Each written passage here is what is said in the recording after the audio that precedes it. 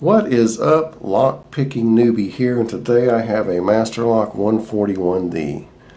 I just like the feel of this lock. It looks and feels like polished aluminum with a solid brass keyway. Just feels like a little solid lock. I like the plastic coating around the body. Anyhow, pretty fair bidding on that key.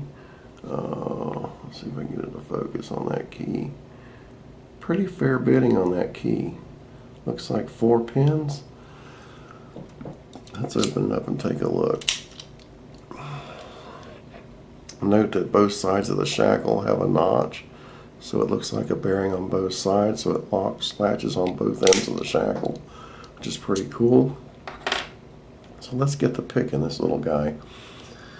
Alright, I'm going to use the Ergo tension bar that I got from Covert Instruments, along with a hook pick from the Banggoods $24 pick set. And let's get to picking. I can see pin 1. Let's see if I can get on pin 1. There we go. Nothing. 2, 3. Got a little rotation. 4. Nothing. Come back up to 1. There it is. Open. Alright, wow.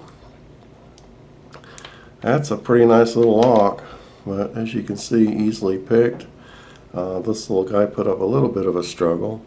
Got a little counter rotation on 3, finally got a bite on 4, came back up to 1, and she popped right open. Anyhow, that's all I have for this video. Thank you so much for watching. As always, have a great day, and we'll catch you next time. Lock picking newbie out.